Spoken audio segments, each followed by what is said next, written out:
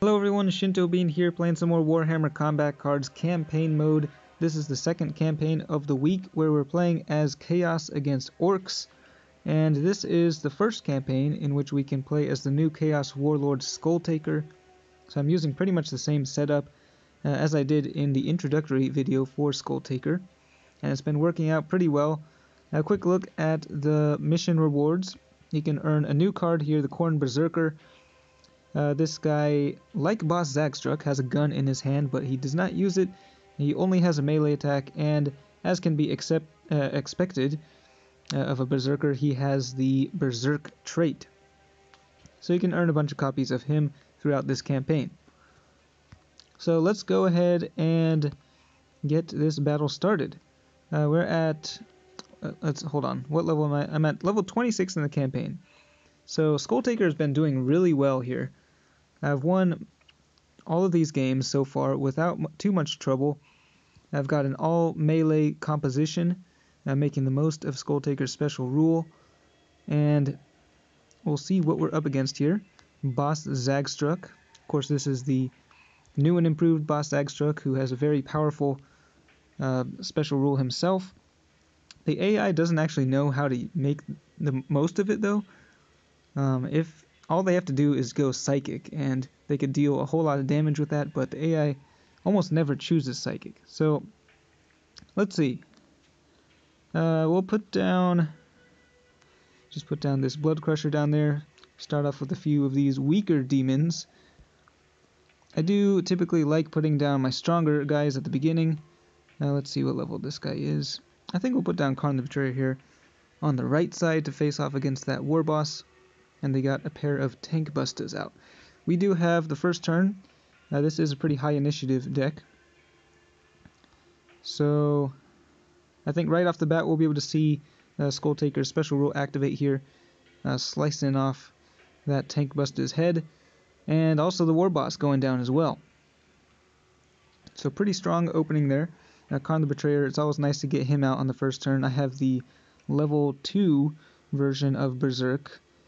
Unfortunately, he's being targeted now by all of the enemy units. They're all shooting at him, so he's going to take a whole lot of damage here. Extra damage from that tank buster because it has Big Game Hunter. So he just lost a whole lot of health. And the Mecha Dread, I believe that is, on the left side. This is a pretty new card for Orcs. It has a shield, so that's going to protect it from this melee attack. Khorne will easily take out the orc on the right side, but the others are surviving. They still have 2 bodyguards left to deploy, and out comes another pretty big unit here. This is the Shock Jump Dragsta, I believe it is called. So lots of range damage incoming, and we have very little range damage to counterattack.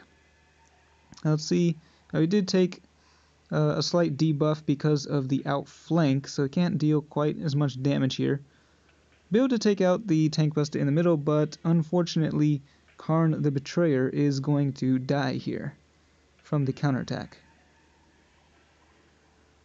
So it's time to bring out the big guns. Of course, they're also deploying their final bodyguard.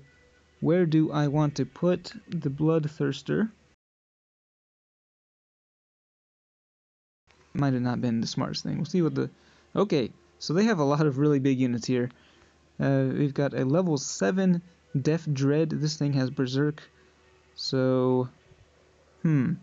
okay. We'll put down this guy.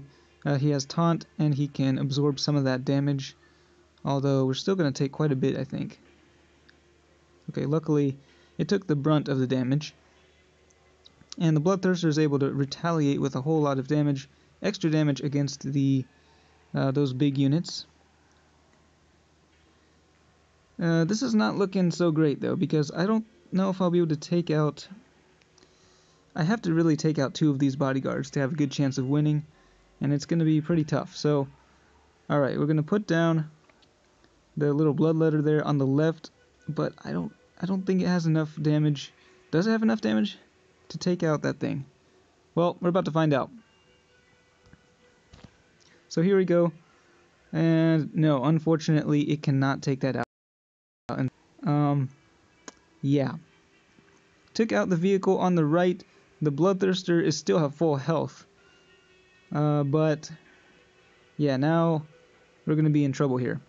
I think all they have to do is go melee and they'll be able to take out my Warlord. Let's see, this thing has 57 damage. This thing obviously very powerful. So, yeah, pretty much no matter what, I'm going to lose here. So this will be my first loss in the campaign, unfortunately, unless they decide to go ranged. But yeah, they definitely have lethal here. So, unfortunately, the Skullcrusher doesn't really have a whole lot of health. That was not really good. The opening I had was not very good because I put down 2 of those weaker demons, and it would have been best to get that Bloodthirster out at the beginning. Unfortunately, it was not an option. So, yeah, that is kind of the trouble with including too many bodyguards in a single deck. You can't always get the ones you want out on the first turn. So,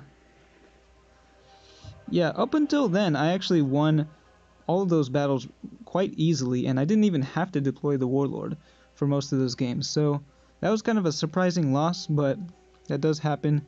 There is a little bit of luck involved in this game. So, anyway, I have been enjoying this campaign quite a bit because the Skull Taker's special rule is a whole lot of fun, and it's very satisfying just to be able to finish off those enemies with that decapitation.